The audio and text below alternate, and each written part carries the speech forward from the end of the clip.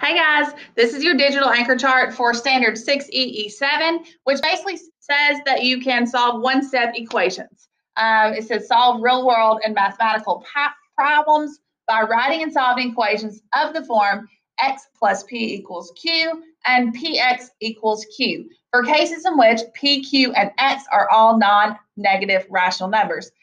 Your learning target, I can solve and write equations for real-world mathematical problems containing one unknown value.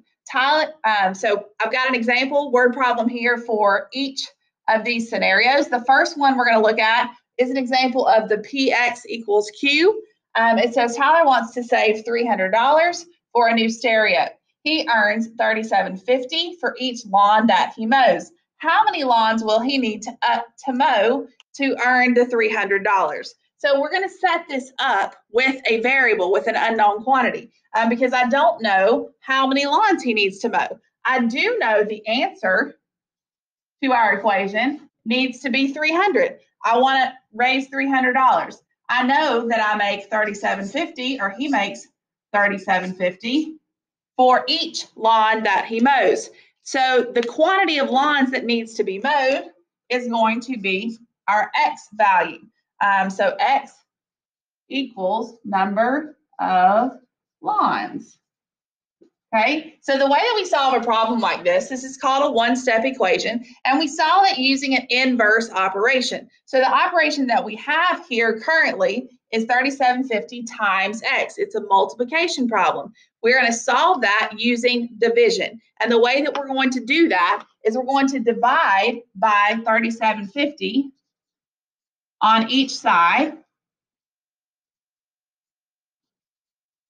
so that we isolate our variable, and we're left with x equals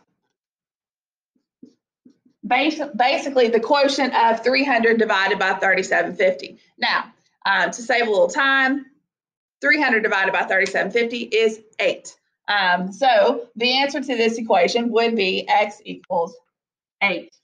And we need to mow 8 lawns. He needs to mow 8 lawns to earn $300. All right, so basically not that difficult. And this is actually more difficult than a lot of the problems you're going to see. Many things that you're going to see are going to be like 2 times x equals 20.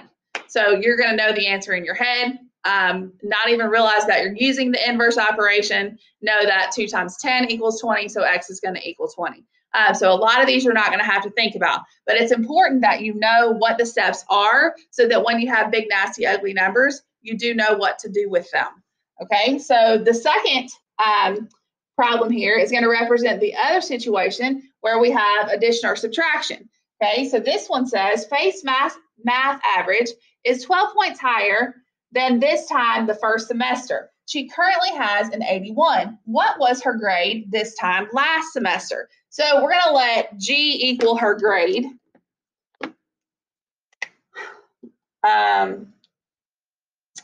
Yeah, so let's see. Her math average is 12 points higher than this time first semester. She currently has an 81.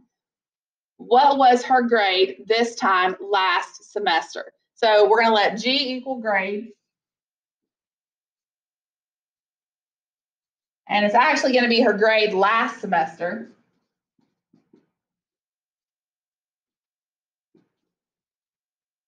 We know that she currently has an 81.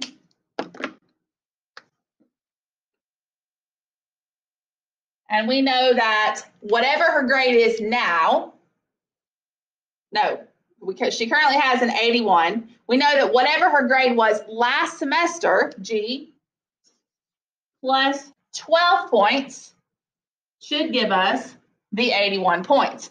Okay, let's read that again. Face math average is 12 points higher than this time the first semester. So the first semester grade plus 12, she currently has an 81, is 81. What was her grade this time last semester? So in this case, we have an addition problem, and we're going to use the inverse operation of addition to solve it with. The inverse operation of addition is subtraction. So in order to isolate the variable, in this case, which is g, we're going to subtract 12 from both sides of the equation.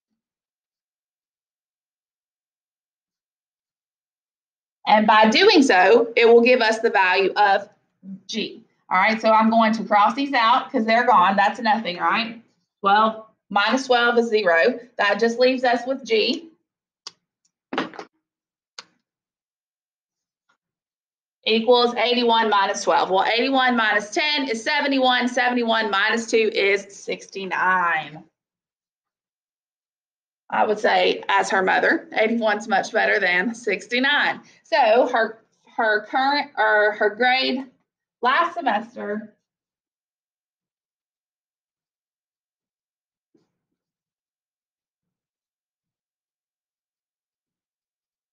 was a 69. Okay, and a little frowny face. All right, so we're going to be practicing this all week. You're going to do great with it. It's probably going to be easier than you anticipate.